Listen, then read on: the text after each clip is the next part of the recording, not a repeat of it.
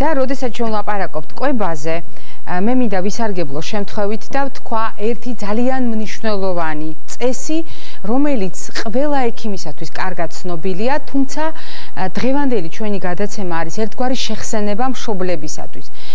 დადგენილია, რომ თუ ჩვენ სწორად წარმართავთ ბავშვის ფიზიკურ განვითარებას, ეს განსაზღვრავს ბავშვის ჯანმრთელობას და ჩონჩხის მდგომარეობას ზრდასრულ და ხანდაზმულ ასაკში. მაგალითად, მრავალრიცხოვანი კვლევებით დასტურდება, ბავშვები, რომლებსაც სწორად ჰქონდა ჩონჩხის წვრთნა წარმართული ბავშვობის პერიოდში, ბავშვები, რომელთანაც ძვლოვანი პიკის ჩამოყალიბება, ანუ მაქსიმალურად გამკვრივება ძვლოვანი მასისა მოხდა სწორად, ეს ავტომატურად ნიშნავს იმას, რომ ამ ბავშვებისათვის განსაკუთრებით ქალბატონები თუ არიან, ოსტეოპოროზის რისკი შეიძლება შევამციროთ და ამაში უზარმაზარი წვლილი შეიძლება შევიტანოთ მშობლებმა პატარა ასაკში, ანუ მცირე ასაკში და ამითი მათი ხანდაზმულობა და ხარისხიანი სიბერე უზრუნველყოთ.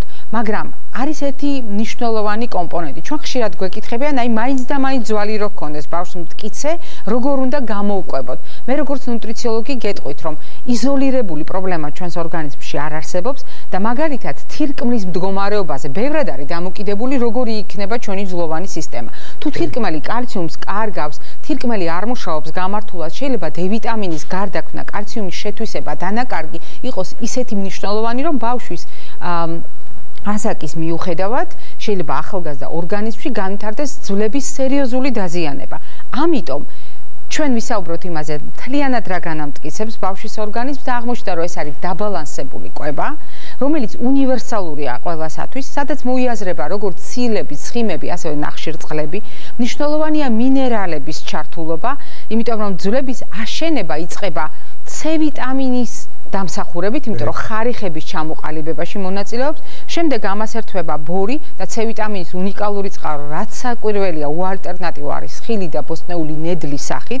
შემდეგ ამაში ერთვება ბორი, K ვიტამინიც კი აღარაფერს ვლაპარაკობ D ვიტამინზე და კალციუმზე და ცილებზე, რომელიც არის სასიცოცხლოდ მნიშვნელოვანი ნებისმიერი შენების პროცესში, რძის ნაწარმის ჩართულობა ბავშვის რაციონში არის ყოველდღიური აუცილებლობა და მიუხედავად იმისა, რომ ჯანმრთელობის მსოფლიო ორგანიზაციამ სპეციალურმა რეკომენდაციებმა ჩვენ გვითხრეს, რომ დიახ, ბავშვმა დღეში 3-4 ჭიქარზე უნდა მიიღოს, აქ არ იგულისხმება მართლაც რძე, აქ იგულისხმება რძის ექვივალენტი პროდუქტები და ამაში შეიძლება თავისუფლად მოვიაზროთ რძის ნაწარმი, რომელიც განსაკუთრებით მნიშვნელოვანია, მაგალითად მაშინ, თუ ბავშვს სეზონურად ანტიბიოტიკებით მკურნალობთ. რატომ?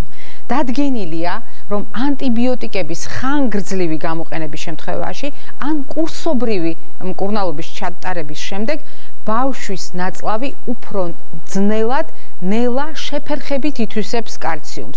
ამიტომ ნებისმიერ შემთხვევაში ჩვენი რეკომენდაცია არის ხოლმე ანტიბიოტიკოთერაპიის ფონზე აუცილებლად პარალელურად მიეცით ბავშვს მაწვენი. რამდენიმე კურდღელს ვიჭერთ. ჯერ ერთი ეს არის ადვილად შეთვისებადი ცილა, მასში არის D ვიტამინი, A ვიტამინი და ძალიან ბევრი პროდუქტი მზასახით, მასში არის კალციუმი და ფოსფორი იდეალური თანაფარდობით და რაც თავარია ცოცხალი ბაქტერიები, რომელიც გააჯანსაღებს ფლორას და ამ ნივთიერებების შეთვისებაში გვეხმარება.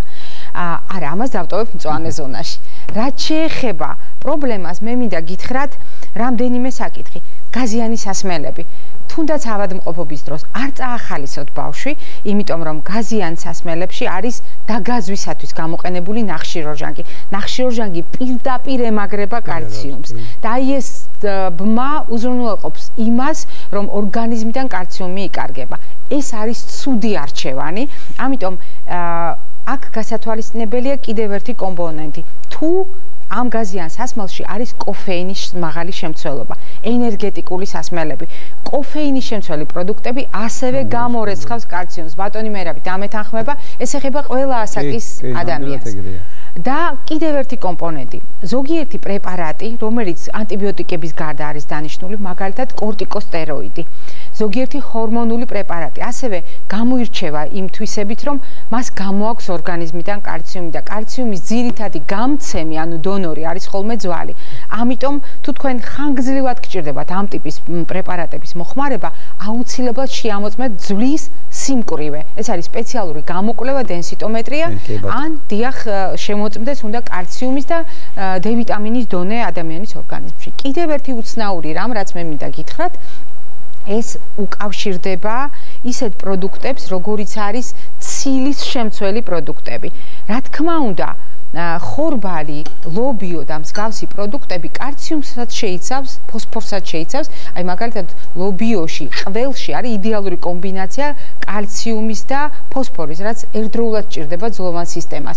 როდესაც ვლაპარაკობთ თევზე, მასში არის ფოსფორიც, ფტორიც და ამავე დროს ომეგა-3, რომელიც უჯრედს ეხმარება ამ პროცესების შეთვისებაში. მაგრამ თუ ბავშვი არის ძირითადად ხორცსიჭამია, ხო არიან ასეთი ბავშვები? ბატონო მერაბ, რამდენი პაციენტი ყავთ ასეთი?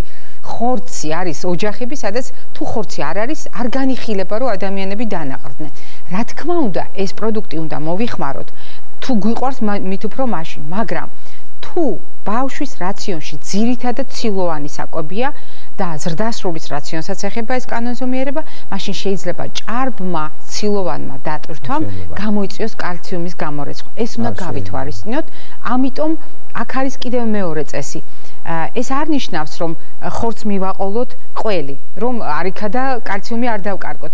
ამ შემთხვევაში სხვა კანონზომიერება იჩენს თავს. რკინა, რომელიც არის ხორცში და კალციუმი, რომელიც არის რძის ნაწარმში, ერთმანეთთან მაინც და მაინც კარგად ვერ ურთიერთობენ. მათ შორის უნდა იყოს სულ ცოტა 2 საათი მაინც ინტერვალი, რომ ან კალციუმი არ დავკარგოთ, ან რკინა. ასეთ შემთხვევაში ხორცთან ერთად ყველის მირთმევა კარგი არჩევანი არ არის, მაგრამ რაციონის ისე გადანაწილება, რომ ჩვენ შევძლოთ ცილოვან, თქვათ, რკინით მდიდარი პროდუქტის მოხმარებასთან ერთად, ასევე რძის ნაწარმით ეფექტურად ჩავთოთ. ნუ წყალზე აღარ ვლაპარაკობ, ყველა შემთხვევაში გვჭირდება. ბატონო მერაბ, ხომ არაფერი გსურთ რომ დაამატოთ?